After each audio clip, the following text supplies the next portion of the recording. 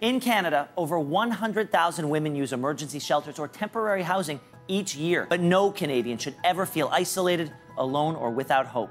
And that's why my wife, my sister, and my sisters-in-law founded the Shoebox Project. We help build just 400 boxes that go beyond the basic necessities. And 6 years later, we have delivered over 91,000 gifts thanks to communities like yours. It's a year-round project and a symbol of warmth, compassion, and solidarity. Visit shoeboxproject.com to learn more.